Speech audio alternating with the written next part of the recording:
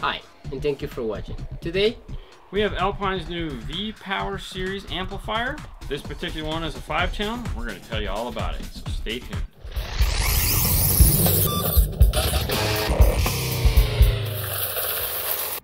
Alright, so Alpine just came out with this. It's a brand new 5-channel amplifier. okay. They have 3 5-channel amplifiers now. This would be the first one in the lineup. It's small, it's cute, and it's got some punch. Powerful. Powerful. So let's open this thing up and take a look at it, shall we? Alright, it comes with Alpine's little birth certificate as usual. Comes in some bubble. Alpine trying to be green. It has, in the packaging, it has its 2 little wingies. Now the nice thing about these is they don't require screws. So they actually just snap in place. And it also comes with the 4-channel high-level to low-level input, which we'll talk about in a minute or two, and of course a couple screws. Let's go ahead.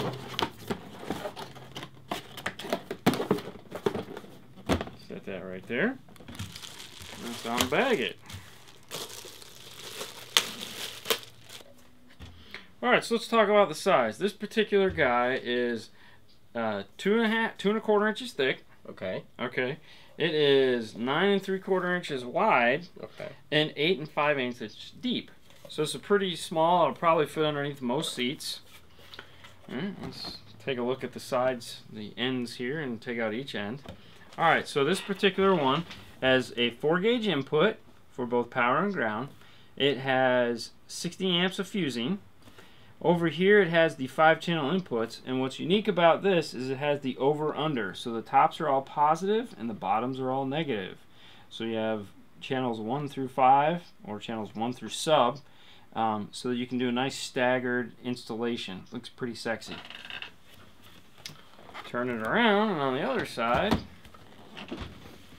you have your 6-channel RCA input, which are right here. You have your front, your rear, and your sub. Over here you have your high-level input. Now, the nice thing about this particular amplifier is if you are going to use the high level, this amplifier has auto sense turn-on built into it.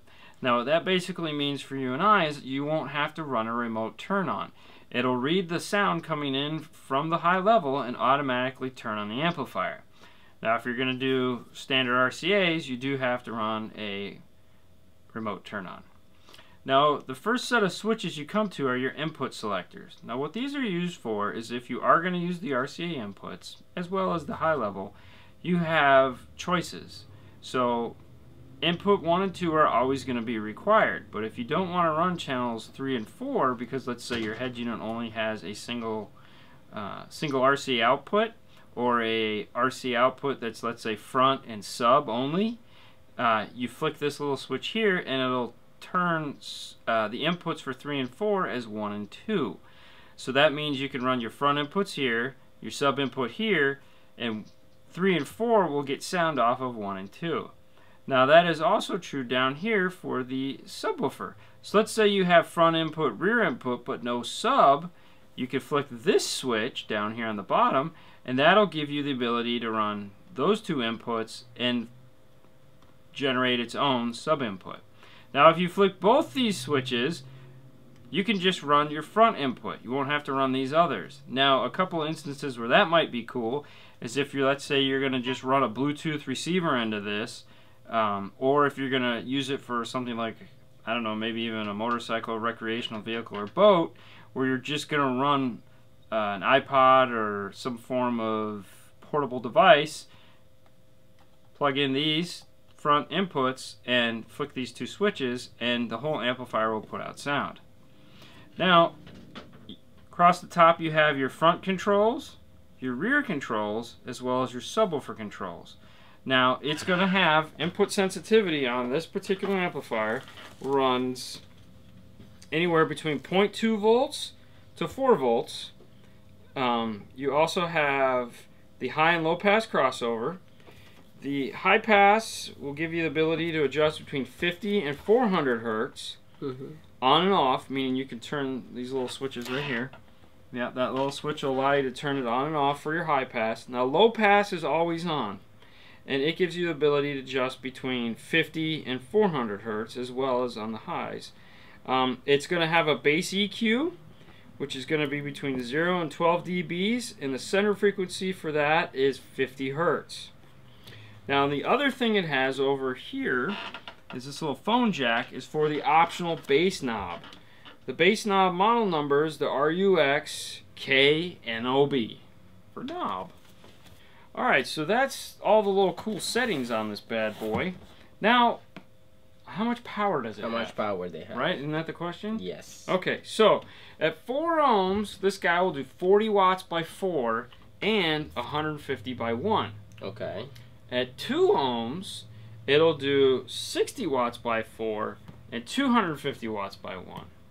So essentially how this is probably going to be run most of the time is 4 ohms for the highs and more than likely 2 ohms for the sub. So you get that 250 watts.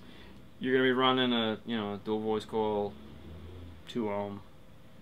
I'm sorry, 4 ohm to get a 2. Yeah, Jesus. 4 ohms. 4 ohm to get that 2 ohm load. This will probably do a shallow mount woofer really well. Yes. 10 or 12.